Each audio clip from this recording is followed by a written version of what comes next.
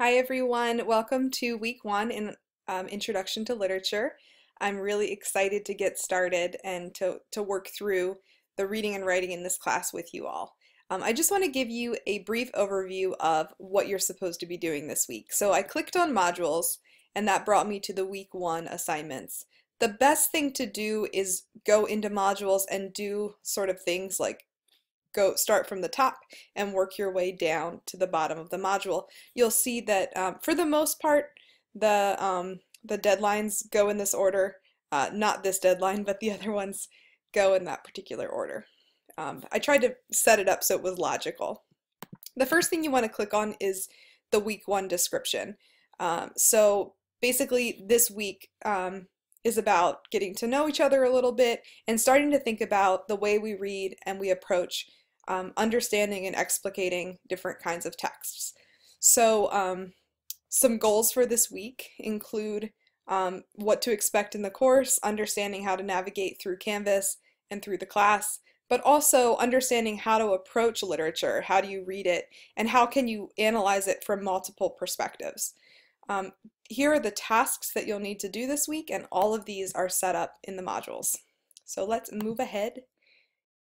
Make sure you check out your thought of the week, and if you are having issues or struggling or stressed out, come back here, read it again, and just spend a little time thinking about it to get yourself centered for the week. The next page is your reading assignments, so you want to make sure this is a great place to start.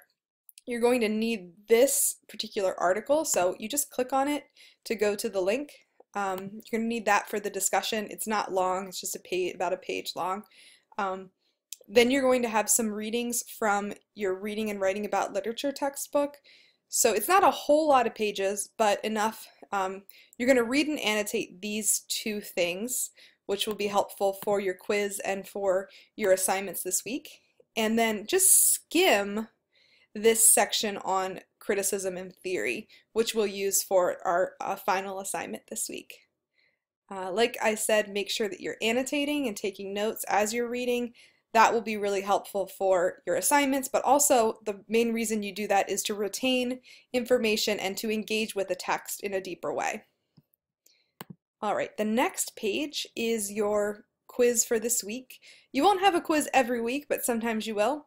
And basically, it checks your comprehension of the readings from the textbook this week. There are 10 questions, and you have 2 chances to take the quiz. The highest score that you get, I will keep.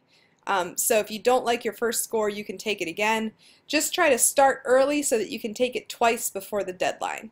You have 45 minutes to take the quiz, so that should also give you time to be able to look through your annotations and readings as you take the quiz. Again, this is why it's important to annotate as you read, so it's easier for you to do well on the assessments. The next assignment for the week, this is due on Thursday, is our class discussion. So we're going to get to know each other a little better and also start to talk about reading literature and how that could have an impact on us being smarter and nicer people, which is interesting to think about. So for the conversations, and we'll have discussions every week in this class, so it's a good idea to really pay attention this week about the expectations, and then moving forward that will serve you well. So in a post, you're going to tell us a little about yourself and why you decided to take this class. You're going to explain whether you agree or disagree with this article that you read. Then you're going to talk a little bit more about like if you've ever had an experience like the article discusses. And then you'll end with a response that's related to what you posted for your classmates. After you've edited and posted, then between Thursday and Sunday, you'll respond to at least 2 of your peers' posts so that we're actually having a discussion about this. And this is a really great part of the online class because it's the part where we get to talk to each other and share ideas. So use this and let's make our discussions really great and interesting and engaging this semester.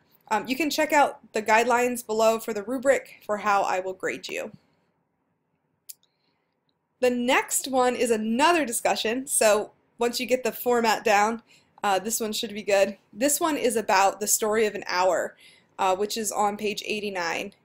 I want you to read it twice, annotate it, and then I want you to answer these questions They're very sort of personal. There's not a right or wrong answer to these questions. It's just sort of encouraging you to reflect on the story and the analysis of it. Same requirements. You post your answers, you post a question, and then between Thursday and Sunday you respond to at least 2 people. Keep the discussion going. For this one in particular, and for a lot of the discussions, you won't be able to see what other people post until you've posted your own response. All right, and the last thing of the week is an assignment. So we're still focusing on this story, The Story of an Hour by Kate Chopin. It's very short. We will have done a discussion about it, started to put your thoughts down about it. Now what I want you to do is think about it in a more critical way and write a 1-page response paper. When I say 1 page, what I mean by that is that you have writing on the last line of the page, but no writing onto page 2. So you have about 1 line of text to work with. This sounds very rigid. It actually is something a teacher made me do when I was in high school, and I found it to be very valuable to my writing process and my thinking process. So that's why I'm sharing it with you and allowing you to try this approach also. So you're going to, in this response, you're going to explain the story's meaning by looking at it through 2 of the following critical approaches. So you choose 2 of the topics and then you write a paragraph on each, right? So 1 paragraph on, let's say you pick the first 2. 1 paragraph about deconstruction, 1 paragraph about feminist criticism, okay? When you set up your document, I would like it in MLA format, so this tells you how to set up your page according to MLA format.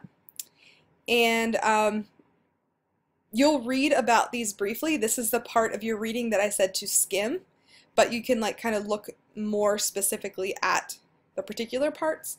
And then I also have like a little bit of a prompt behind each one to help you understand what you're supposed to be saying about the story in terms of this lens.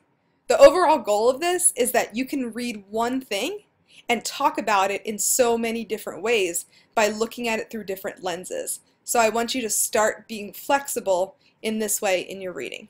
All right, that's all for now. I hope you have a really great week, and know that if you need to meet with me or talk to me, I'm available. Just reach out through email. Have a good one.